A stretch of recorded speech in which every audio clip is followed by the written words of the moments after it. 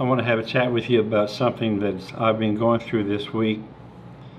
And it has something to do with healthcare. It has something to do with getting major surgery done here in Ecuador. And this is not going to be one of those videos where when you're done watching it, you're going to say, well, gee, I want to go to Ecuador. And I'll get started on it in just a minute. Hey! Roger!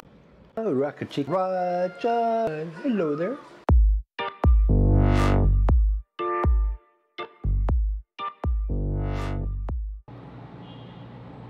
This week, I made 3 trips to Puerto Viejo, to the SOLCA, S-O-L-C-A, cancer hospital, to take a friend of mine there who's going to have surgery done to have a major cancer problem mitigated, going to have an organ actually removed. And when I took him there, I was really shocked to find out that, that first place, I didn't know that SOLCA Hospital was a free hospital. I don't know if it's 100% free, but I know that if you're here in Ecuador and you have cancer and you're on ISS, the government insurance program, and you need to go have surgery done, you're going to have to go to SOLCA. And I'm going to tell you, folks, I'm going to tell you right up front, because you know how I am. I'm telling it like it is. I'm not going to sugarcoat this stuff like some other YouTubers like to do, because everybody wants you to think that living in Ecuador is like living in paradise. And I'm here to tell you today that it's not. Okay? It's not paradise. You hear a lot of people talk about how wonderful it is and how great healthcare is and the conditions, and some of that is true. But I'm telling you, folks, I think the message that I have for you in this video is that if you can afford to buy private insurance when you come here, by all means, please do. I don't give advice. You know, I don't like to give advice, but I'm advising you today that if you're going to buy health insurance here, buy private insurance. This guy was told in this hospital that he had to have a family member or somebody from his family with him 24/7. He had to bring his own water to drink. He was not allowed to bring a cell phone or a laptop or anything of personal value. Nothing. And he was shoved into a room with 3 other people who were all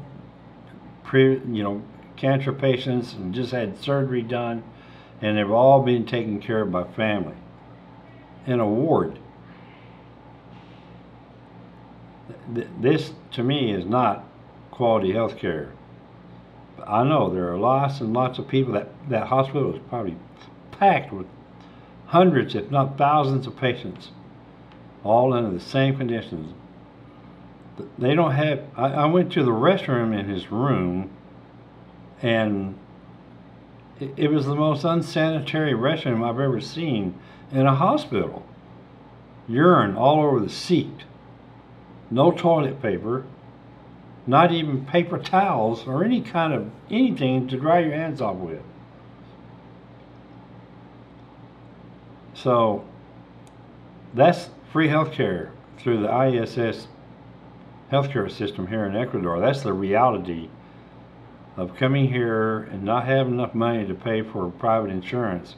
Because I know there are some people that are in that position. This is what happens if you come here and you are really on a tight budget. Healthcare and health insurance is not where you want to save money. Okay? Go ahead and spend the extra bucks and get good quality private health care. Talk to my friend Carlos over at Blue Box Insurance and tell him that you saw this video and you talked to me and you heard from me that I don't want to be in that hospital. If I get sick and I have to have cancer treatment, I'm leaving this country and going home. Or I'm going to be in a private hospital. I have private insurance. I pay $59 a month for it, just for me, for myself.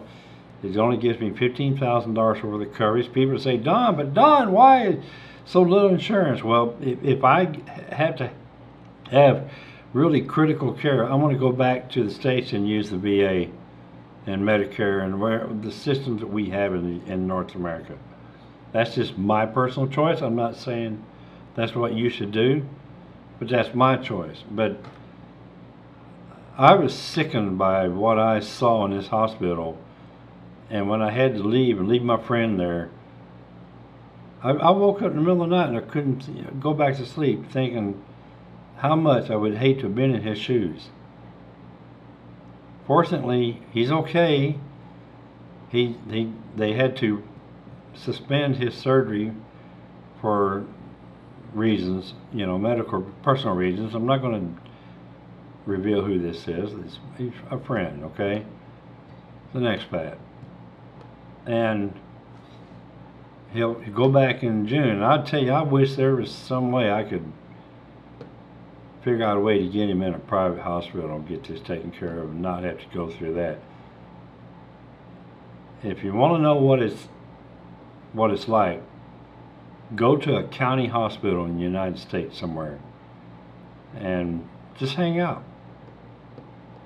and you'll see what it's like. And